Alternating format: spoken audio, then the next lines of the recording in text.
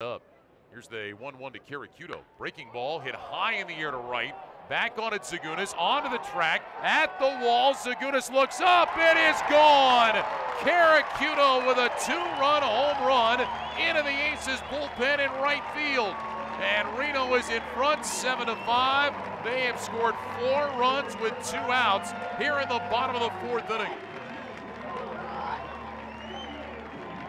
6th home run of the season for Querecuto. A high fly ball that just kept on going and dropped on the mound in the Aces bullpen. So the Querecuto long ball has given the Aces a 2-run lead, and that'll bring Vargas to the plate.